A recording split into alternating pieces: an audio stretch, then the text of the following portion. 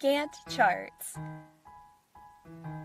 Gantt charts are bar charts, display activities or events as a function of time or cost.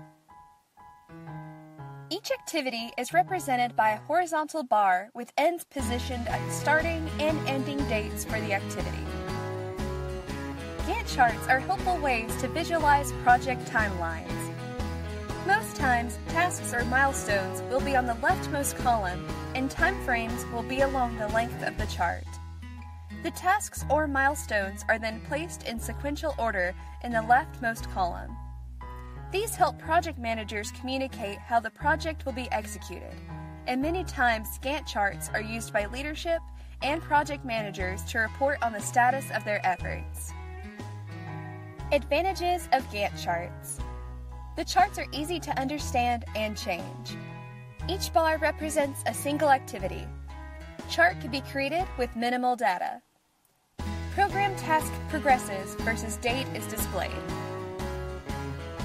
Disadvantages of Gantt charts. Does not show interdependencies of activities. Variation in expected activity times is not shown. Details of activities are not indicated. There is little predictive value to this presentation of data.